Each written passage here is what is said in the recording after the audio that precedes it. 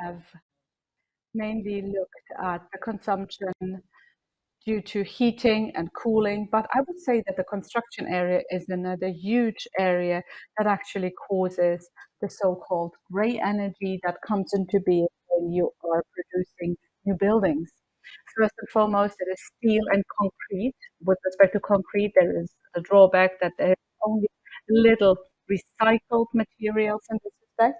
So with everything that we are refurbishing at the moment, as soon as we tear down buildings and build them anew, we are not reducing CO2, but are rather releasing CO2 that goes into the atmosphere. This is something that the policymakers have also recognized meanwhile. So they will certainly have a closer look at what the grey energy means for the CO2 footprint. And there will be, for instance, the building energy law as of 2024 that actually pays attention to that. At the same time, we need to protect ourselves against these climate extremes that have to be expected for the next couple of years. The climate change is something that cannot be stopped or prevented. It is certainly coming, and now we have to really think about how to deal with it going forward. This applies for overall German level, but also for every single building, and somebody who refurbishes his or her house and thinks about what can be done in order to protect against this climate extremes. Concretely, what do the policy makers plan? Well, at the beginning of this year, Robert Habeck has provided his roadmap, and this was then specified further in the so-called Easter package. The Easter package was now approved by the federal government, by the Bundestag, and we will be hit by it in the building energy law, which, well, at the moment or only recently was updated with all of the standards for new buildings with stricter guidelines. Now they are aiming at the so-called efficiency house 40 standard. This is approximately the passive house level. We also expect that there will be even stricter provisions in 2024 with the respective provisions for the refurbishment of buildings.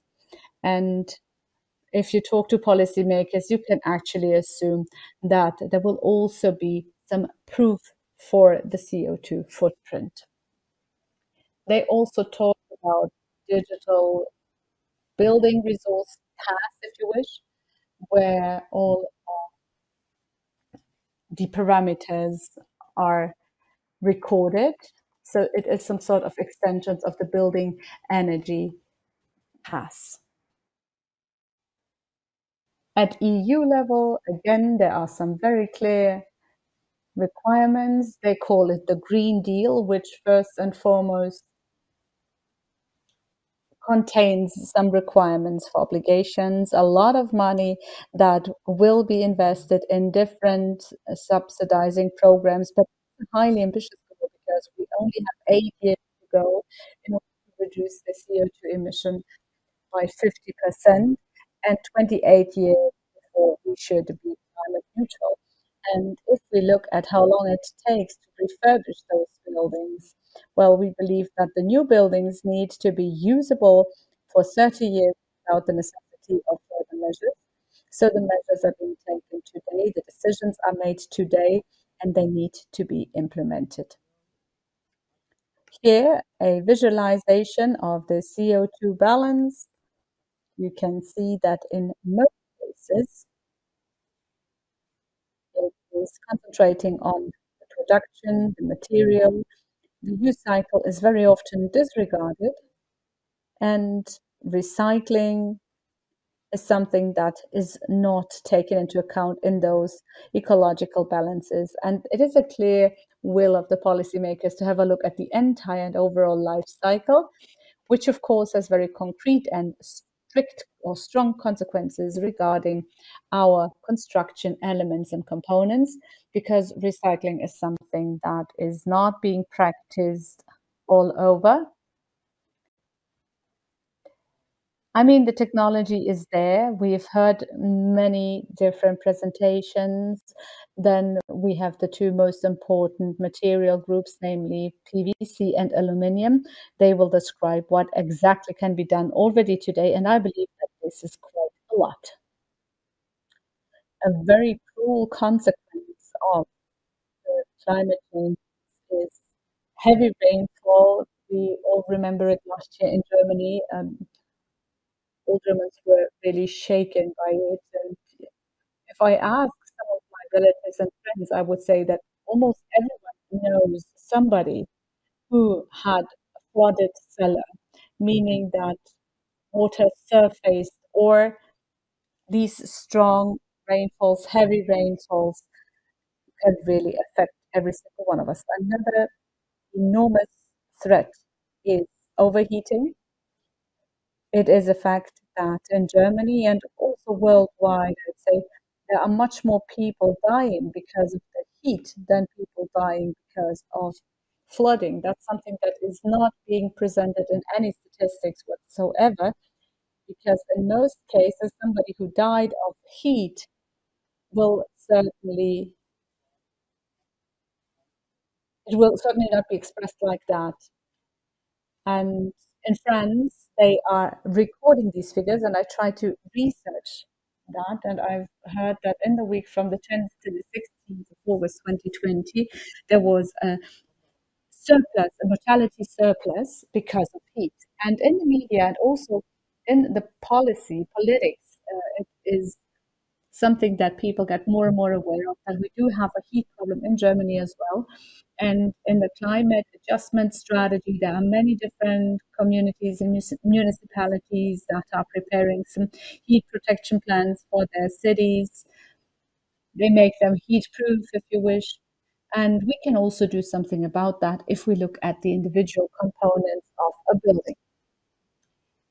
Well, let's now talk about resilience, meaning how can we make our buildings and apartments more resilient to all of those external and exogenous factors? What are our targets? First of all, it is certainly the protection of human lives and life of animals. Then, of course, all of the material defects. This is something that is very concretely a problem when it comes to water. If you have a house that might be located in a risky zone, you will certainly have huge problems to get insurance coverage for that. And if you manage to do it, you will have to pay huge premiums. So we believe that this is another opportunity to prove, based on proven construction and structural components, that there is a protection effect that will be resilient to flooding and the like. Then prevention of overheating, but also an enhancement of the microclimate inside the building, but also all around any building in a specific region. For instance, green as a buzzword, if for instance you use green facades and also vertical gardening and so forth, or if you also try to improve the climate all around the building. This is also part of those climate protection plans of municipalities. And here we have the insurance premiums again and protection against heavy rain and hail. This is also something that you can protect against, at least a little bit. And I think I will revert to that in a bit. And here it's another thing, protection. If, for instance, there is flooding and there is flotsam, and you see a truck, I mean, there are no real protective measures that would prevent you from having a vehicle crushing into your front door. I mean, this is something that you also have to keep in mind. So you have to find some sort of limitation or threshold where you say, okay, this is something that we can protect ourselves against. You can see that climate changes very dynamically, very rapidly. And on the other hand, we have the problem that in Germany and in Europe, we are really lagging behind when it comes to standardization. The European standardization is also sort of ailing or blocked due to some political discussions, and we need to get prepared for it that in the next 5 to 6 years, these higher requirements cannot be reflected or covered by specific regulations. This is something where we need to get active ourselves, and it also gives us cause to define specific recommendations or requirement levels in order to address any such issue. Here it is first and foremost about using some calculation methods that are proven and well established as a basis, and they are then adjusted to classifications so that you can produce buildings that are in line with those increased requirements.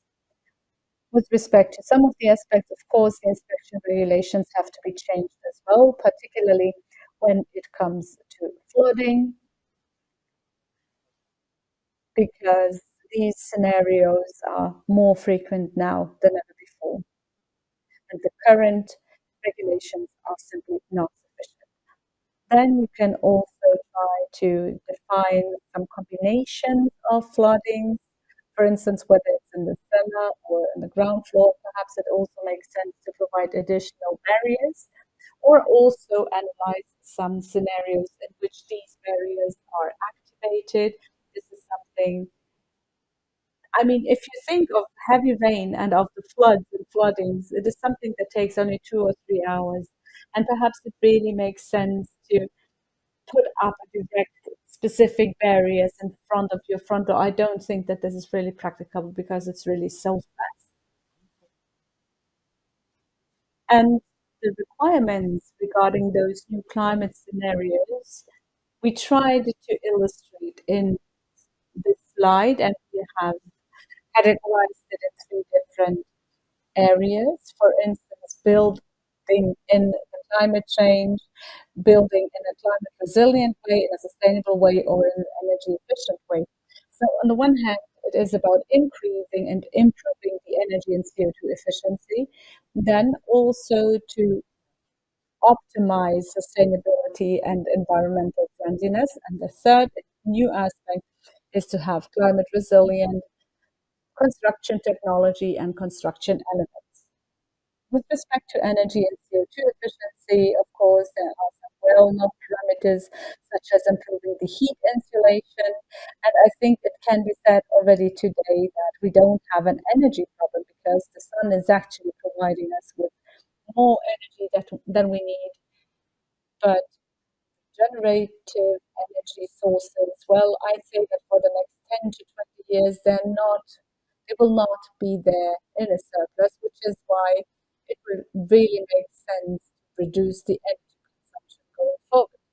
However, with respect to transparent building elements, we do have solar energy input that can be used.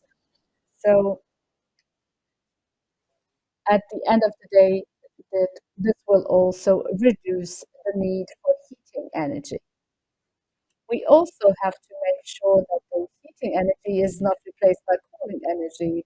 So we need to be smart and also provide for night cooling and shading instead of providing any air ventilation HVAC units. This can certainly not be the right move here in Central Europe. Then the CO2 efficiency also includes the CO2 footprint during the production phase. Then the second area, sustainability and environment. This will also include the area of grey energy, but also recycling as an issue, meaning that also the construction industry, you get to real material cycles without producing new concrete, new aluminum, new steel all of the time, or new plastics materials. So we need to have a better organization here in order to enable closed cycles, something that will certainly be a huge challenge going forward. But at the same time, it is certainly also beneficial to see that the long supply chains, with stuff coming from abroad have become very cumbersome. So this has really given us food for thought how to do it in your own country or in your vicinity. Then climate resilience, having to do with flood, heavy rains, overheating, but also higher wind loads, and of course also higher surface temperatures, which might deform particularly the plastic elements components. With respect to sun protection, we have GTOT and FC, but also night cooling and storage masses, because at the end of the day, the user feels that the operative room temperature that is also influenced by the storage media and the surface temperature. We do have a performing sun protection. However, if it is not closed for different reasons, for instance, because the user is not there or the wind is too strong, then of course sun protection does not help anything. At the same time, of course, we would like to optimize the use of daylight. So we really recommend only adaptive sun protection, meaning that there's a sun protection that is attached to the outside of the window, and also the right glassing and insulation in order to avoid overheating and use the solar light at the same time. Here about heavy rain and floods. Many years ago, we have already put together a directive for flood resistant doors and windows, and the underlying inspection regulation. This is mainly something that is taking place at the cellars of houses, and there are some suppliers that are delivering complete concrete windows, but nowadays it is also the ground floors that are at risk, particularly those with sliding doors. And for these constructions, we need additional development, and we work on some inspection regulations and processes to see how houses and doors react to streams of water at different speeds. Okay, so how should we assess construction elements based on new criteria? Of course, we have the classical energy efficiency values, perhaps by defining new minimum requirements. Then everything having to do with the sustainability on production level. So this will certainly have to do with the eco balance and the CO2 footprint and so forth that would be suitable to this end. The only thing that needs to be done is set a framework condition or a frame for the framework conditions. Also, the analysis of the overall life cycle, including the usage phase and recycling. Then climate resilience, floods, overheating, hail, etc. We need to also define level requirements with respect. We are also involved in formulating ISO standard of hurricane safety, because the American laws and provisions are not necessarily suitable, as they only close their windows with some wood beams. And here we really have completely different construction materials that might be flammable to protect ourselves against. And if you think of a hurricane and of a window that collides, you can see that even an entire house might explode because of the change of the internal pressure in the building.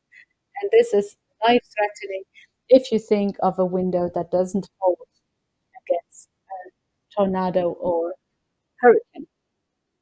The IFT Rosenheim is known for it, that they also look into different standards. We try to be as transparent as possible with our analyzing tools, and we will also try to avoid soft factors.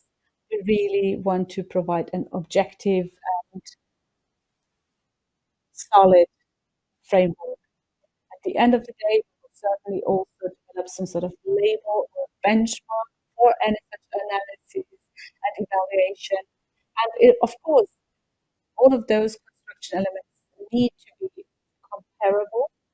For instance, if we have somebody who wants to have a climate resilient house, they have to know product A does a better job in that than product B. And as I said, these three levels of CO2 efficiency, sustainability, and climate resilience will be taken into account here as well. For more information, we have prepared a documentation that is also available on the IFT website with a very detailed description in German and in English, and please feel free to download it from our website.